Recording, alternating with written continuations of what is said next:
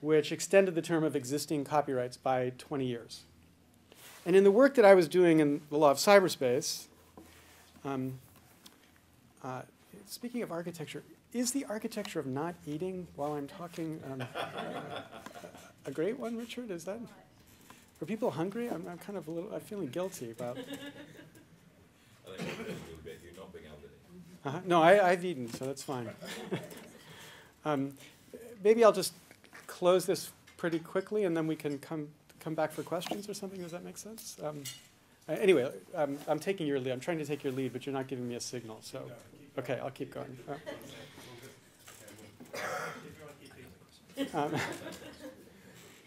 So Congress passes this extension of copyright, and the work that I was doing about the law of cyberspace, copyright was one of the most interesting domains, because copyright law is a law that embeds all sorts of public policy principles, like copyright terms are supposed to be limited, or in America there's fair use.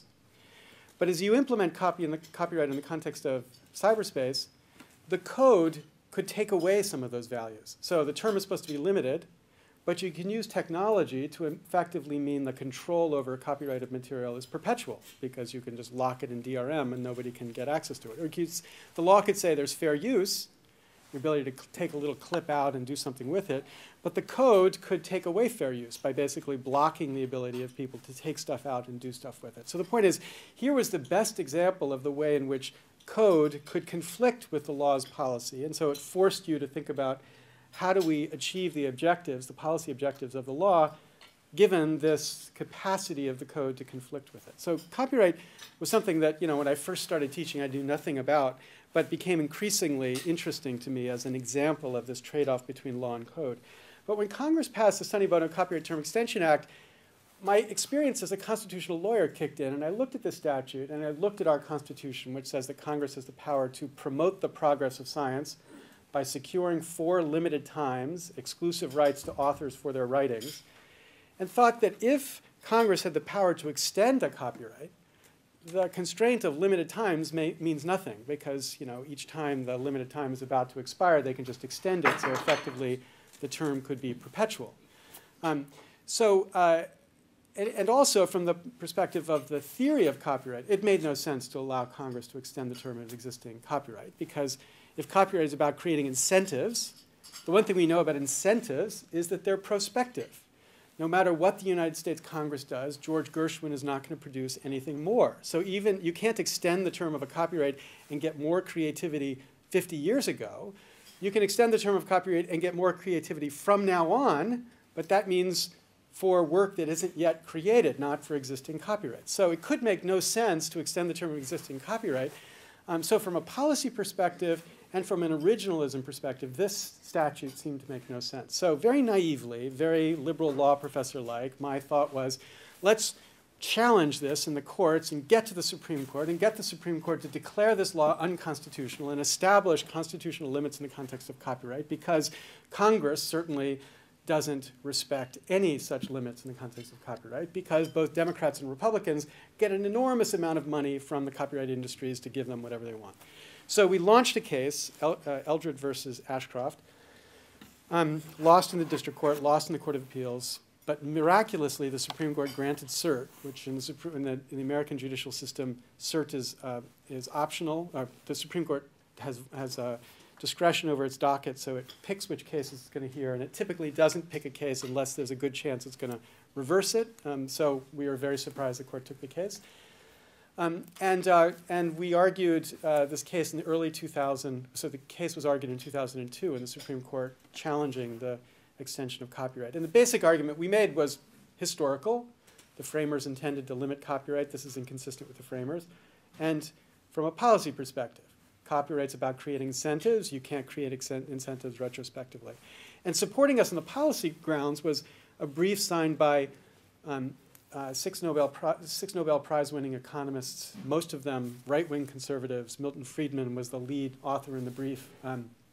Friedman said he would only sign the brief if the word no-brainer was in the brief somewhere. So obvious was it that you couldn't extend the term of existing copyright and advance any public good. But the Supreme Court looked at the history and said, well, you know, maybe, but Congress has consistently extended the term of existing copyrights over the last 200 years, so we're not going to reverse that tradition, so you lose. So this naive thought we would race to the Supreme Court and get the Supreme Court to radically change the scope of Congress's power was naive. I guess that's the characterization of it. But at the same time, it was clear that most Americans, most people who thought about it, had no clue about what was at stake in these copyright debates. So at the same time we launched the case to the Supreme Court, we also launched a more social movement to get people to think and recognize why it was important to get progress in how people thought about, get progress in limiting the way in which copyright was regulating people's lives. When we first launched the case, basically every newspaper that wrote about it thought that we were nuts and there was no purpose in limiting copyright. Why shouldn't Disney own Mickey Mouse forever? Like the whole public education was very, very backward on this issue.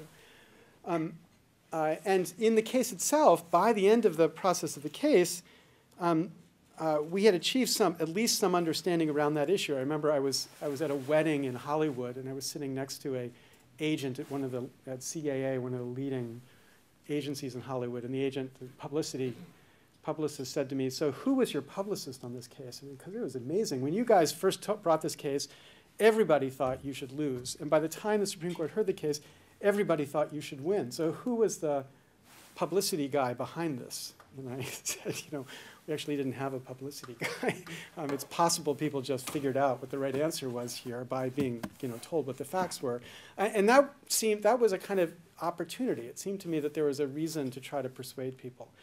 So at the same time the Supreme Court was considering Eldred, we launched Creative Commons. And the objective of Creative Commons was as much as a public education exercise as it was a set of tools to enable artists to mark their creative work with a different kind of copyright regime. So artists, under the traditional copyright regime, took an all rights reserved expression to their copyright and set up the frame as if the choice was between respecting copyright or not respecting copyright. Creative Commons gave people a way to say some rights reserved. So someplace between these two extremes, and begin to develop a practice of people demonstrating the importance of being between these two extremes. And that movement launched literally a month before the Supreme Court decided Eldred against us. The day the Supreme Court decided Eldred against us, the Hewlett Foundation walked into my office and gave us $1 million to push Creative Commons. And so, you know, it was a good day and it was a bad day. And with that $1 million, we seeded the development of the Creative Commons project, which